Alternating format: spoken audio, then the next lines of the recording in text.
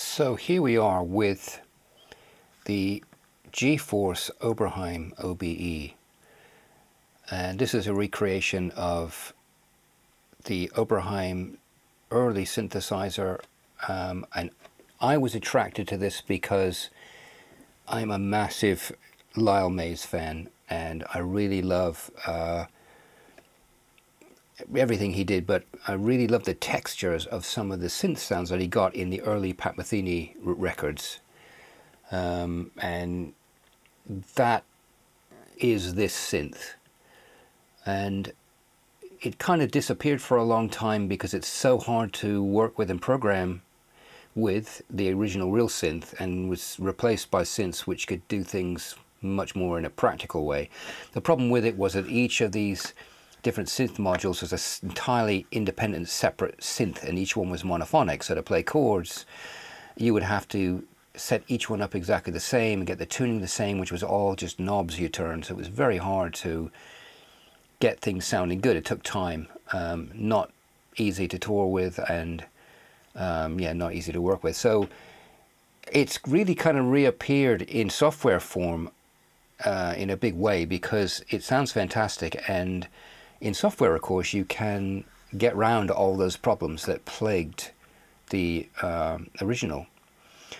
So because I love that sound, when various Oberheim came out of the original one, I was always checking them out, and yeah, some of them sounded quite good and really pretty good, but when this one came out, to my ears, it was just head and shoulders above the rest of them.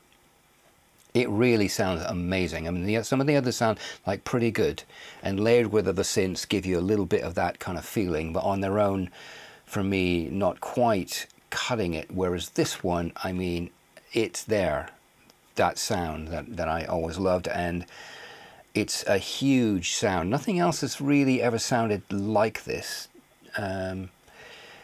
This kind of vast sound that has a certain texture and quality to it that's unique to this synth that I've always really liked. Just creates a really wonderful atmosphere.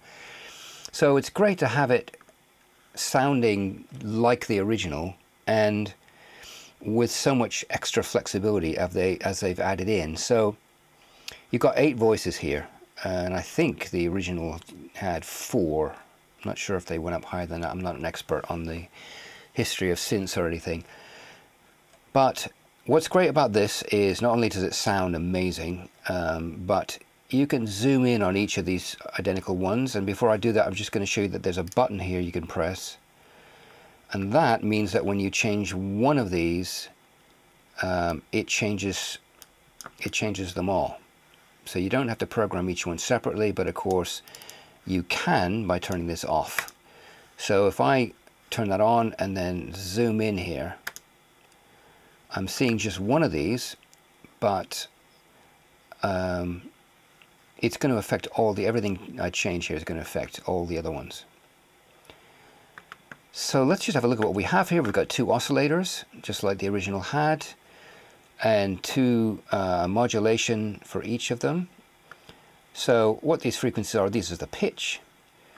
And you've got modulation here, which allows you to modulate either the pitch.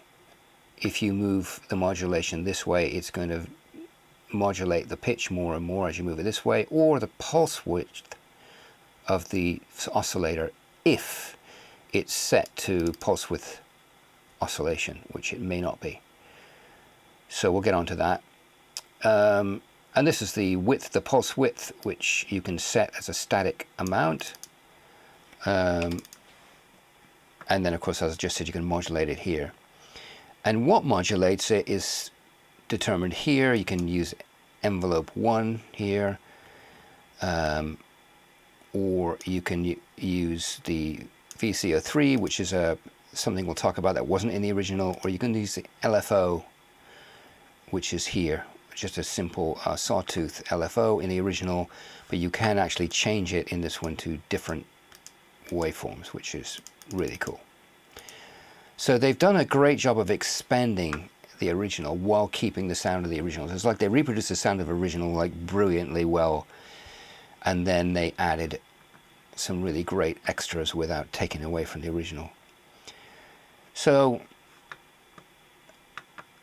just moving on here to the filter section, we've got frequency. The filters and a low pass filter if you have it here, or moving up to here it's a notch filter, and a high pass, or anywhere in between, or you can switch it to band pass, which disables this, and then you can modulate the frequency here, and just like with the oscillators you can modulate it with those same three sources, only here you got envelope 2 rather than envelope 1. So the reason is envelope 1 is used for VCA, the amplitude, the volume, which is why you might want to modulate this with that.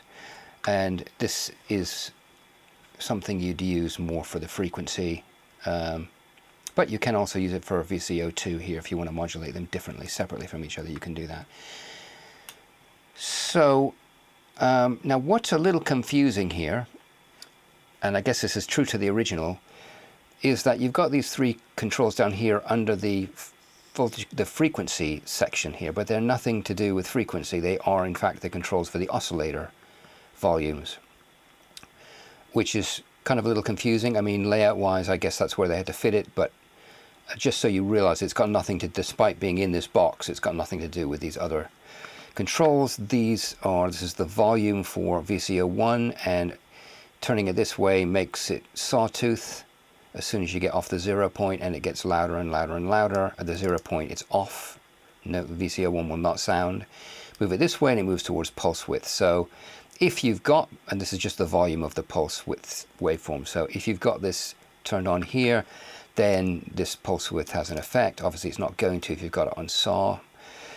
And it also means that if you modulate the pulse width you'll start to hear it, otherwise you're not going to hear it if it's over at saw. So you've got that same thing for VCO2 and VCO3, which we'll get onto in a minute, which wasn't in the original. And we've got our envelopes, envelope 1, attack, decay, sustain. Now these are a little bit unusual because we're used to an ADSR, attack, decay, sustain, release, and these don't have a release. You've got an attack, which is like a time, the time it takes to attack, and to decay, which is a time, the time it takes to go down to the sustain level. And this is the sustain, like a volume of what it sustains at, and it's the same with E and V2. LFO rate, and now moving over, I'm not going to do an exhaustive walkthrough, by the way, just giving the basic controls. Oh, you got resonance here, obviously, which I left out, as you'd expect to have. VCO3 can be its own extra oscillator if you want 3 oscillators. And you can set it to wave here, which means that you now can choose wave, sine wave, saw, or square wave. Or you can move to here, which is noise. And here you've got a choice where you can actually have a noise or wave. So if you have it this way, you're going to hear the wave source here. This way, you're going to hear noise. And so here's the noise.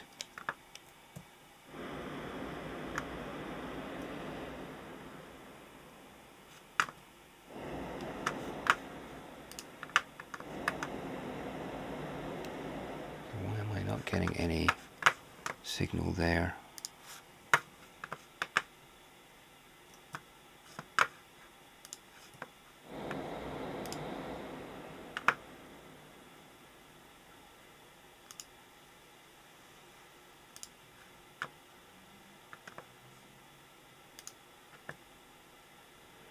Why is that not playing back?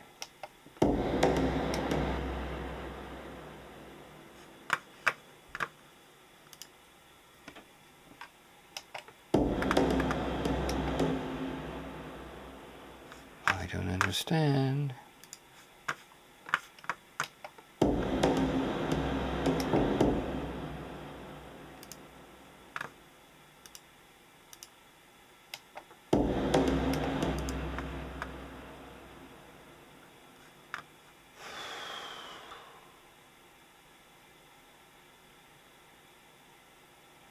I don't get this. It's coming out. Stereo out. So why is this not getting it?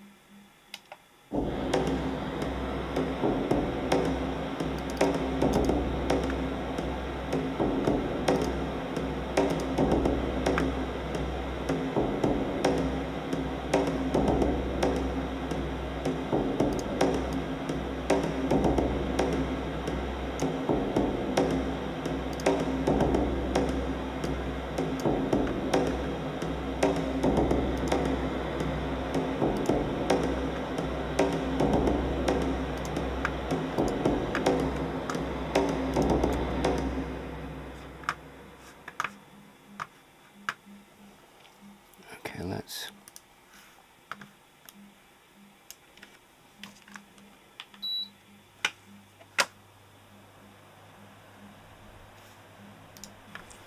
If you move it this way, you're going to hear noise.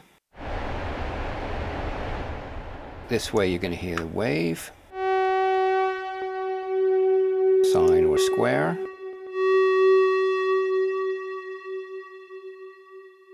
So that's VCO 3. You've got 3 different waveforms.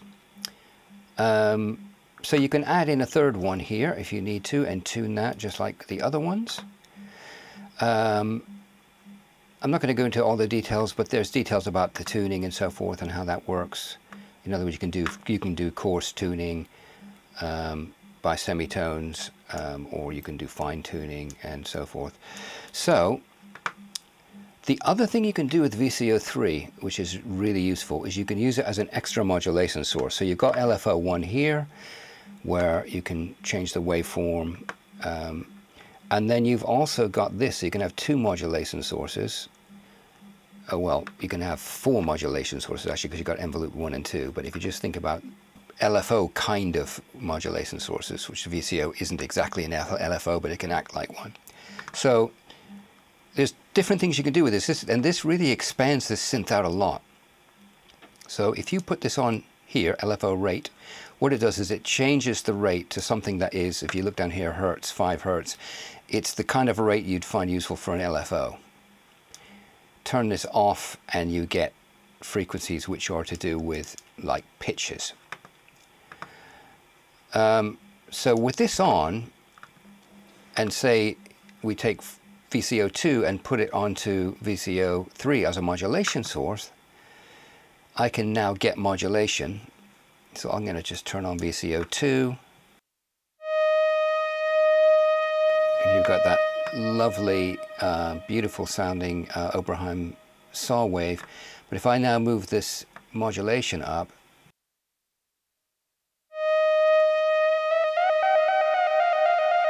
you can hear it. And by the way, that really nice reverb, that's built in here. You've got some great delay and reverb, beautiful sounding reverb here. And a sequencer, which I'm not going to cover here. So you can hear it's on square wave. If I move it to say saw here and, you know, turn the modulation down a bit, sine maybe,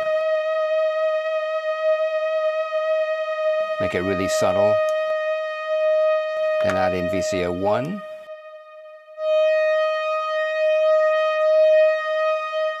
Then you're starting to get something really nice going on here, which is similar to what you could get with this LFO, but now you've got 2. So if I now play a chord here,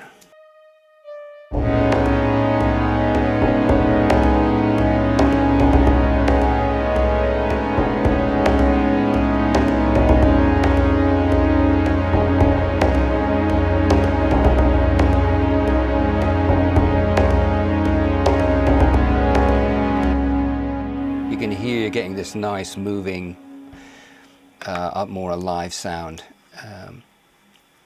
Because of the LFO here, and then I could add another bit of modulation here from LFO 1 to this one.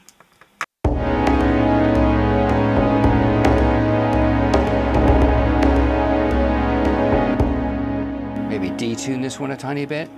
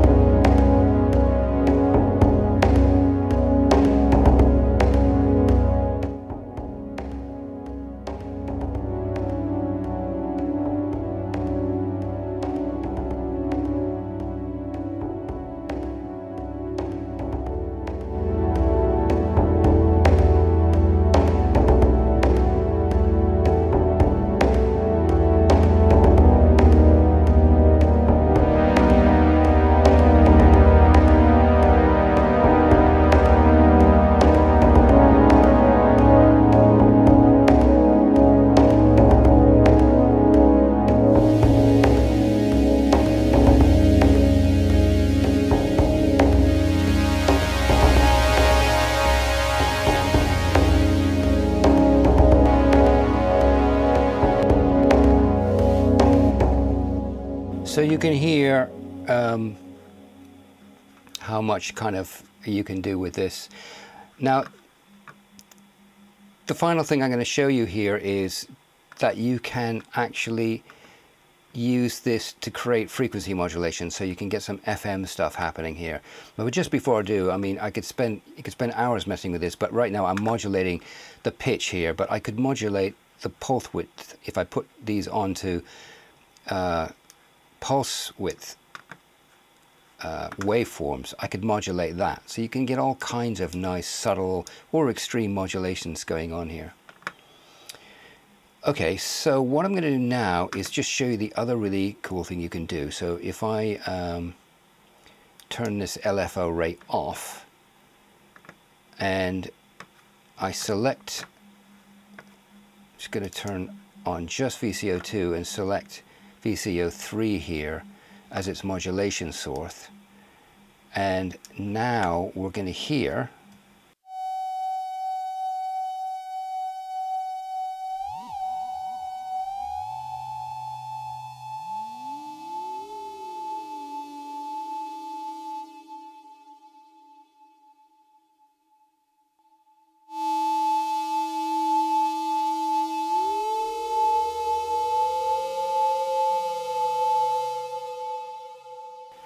that we're getting frequency modulation. So that varies depending on where I put this.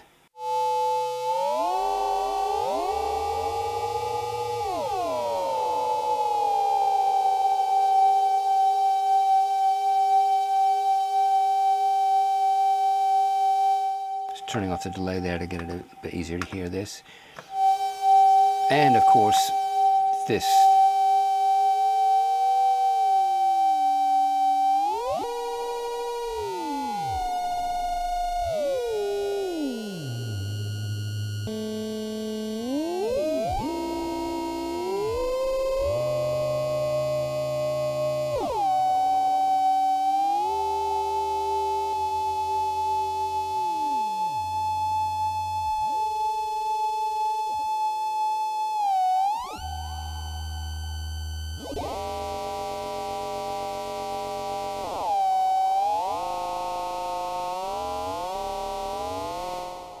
Or I could move it to a noise so that the noise is going to modulate it.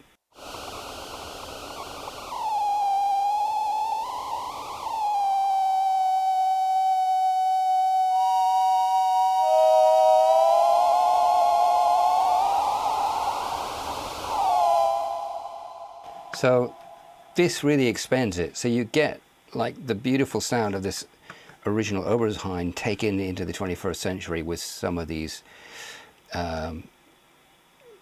extra abilities here, or I guess you could say the 20th century, because all this stuff appeared in the 20th century, but in the fact of having it all here in one place is definitely 21st century.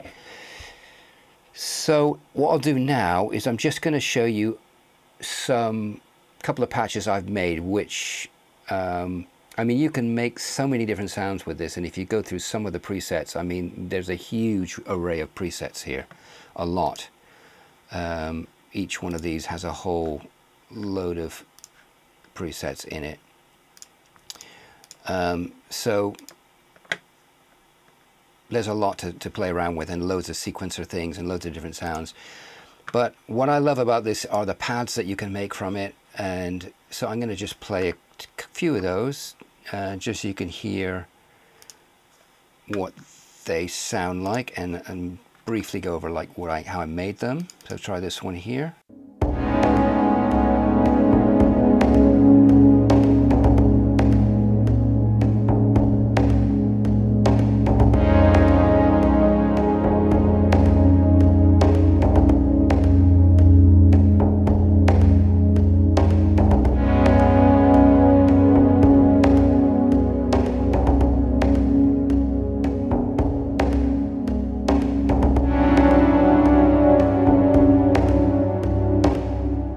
So you can hear it's like huge, lush pad.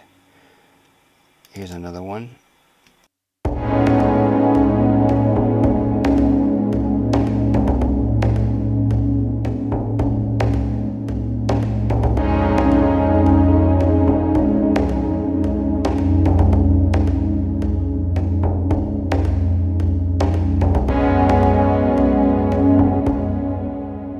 Yeah, absolutely beautiful sounding. And the bass on this thing sounds amazing. I'm just going to double up on the bass here, get a bit more of that going on here.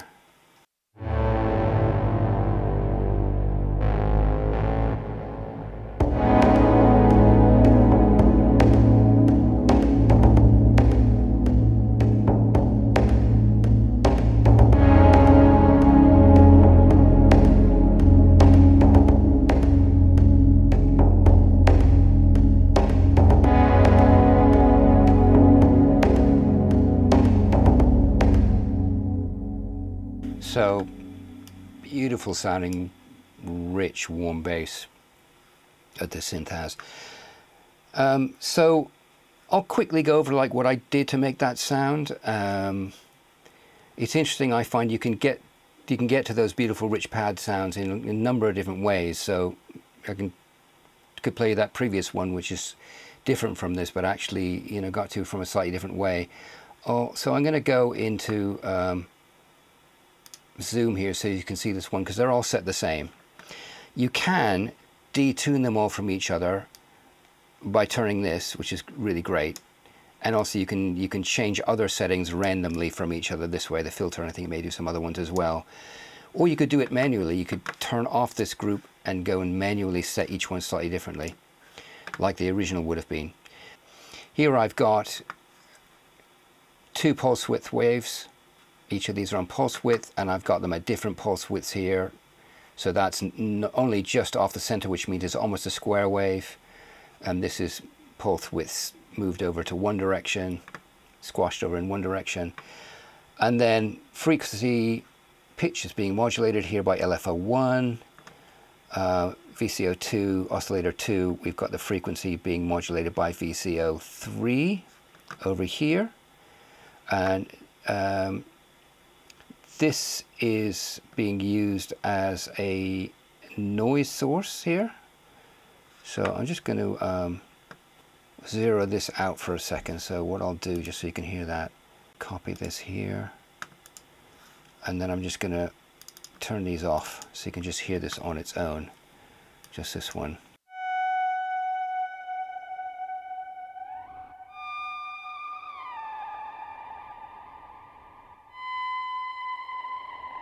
You can hear that getting modulated by the noise here.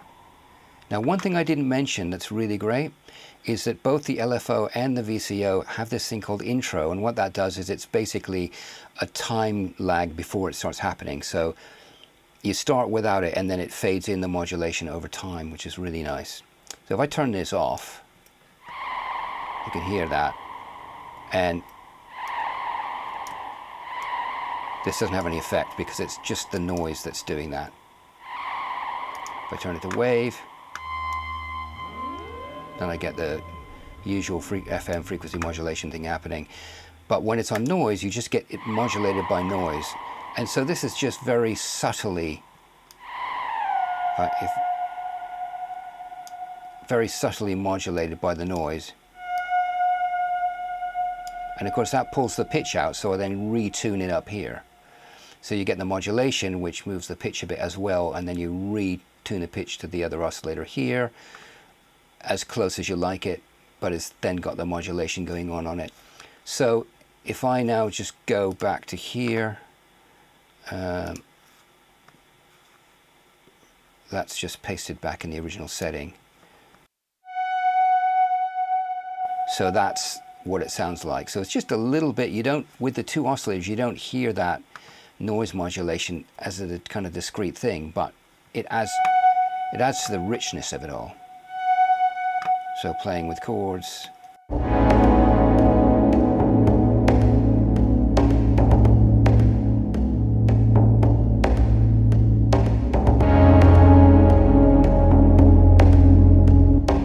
So you've got both these modulating in different ways, this with a sine wave, actually sawtooth wave, and this with noise.